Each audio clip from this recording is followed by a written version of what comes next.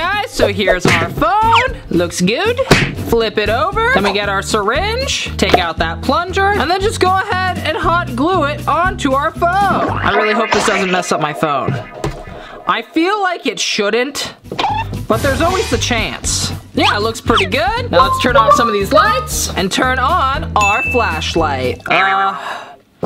Yeah, I don't know how I feel about this one. I feel like this is way worse than just having my flashlight on it. Well guys, I'm gonna give this hack probably a 2 out of 10. Not a big fan, sorry, probably the worst hack in the video. Anyway, on to the next one. I hope I can get this off. Oh, nice, we're good.